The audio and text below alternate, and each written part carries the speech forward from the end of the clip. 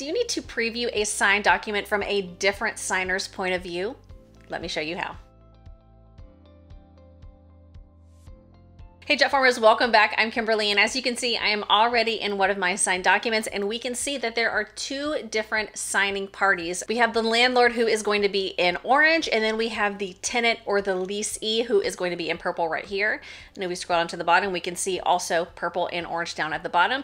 But let's say I want to see what this is going to look like for my tenant. So up in the top right-hand corner, we're going to choose to preview this document. And at first glance, we can see that it looks exactly the same as it does in build mode. But again, I want to see what it looks like for my tenant. So up in the top right hand corner, we can see right now it is on all roles. If we choose this, we can change it to our tenant so we can see exactly what they are going to see. And here we go. We have these three up here in the top right hand corner. And then we have the sign and date down at the bottom. Now, again, if there are multiple signers, we can come back up here and we can choose more people. So let's just look at it from the landlord's point of view. So we have all of these here, and then these down at the bottom.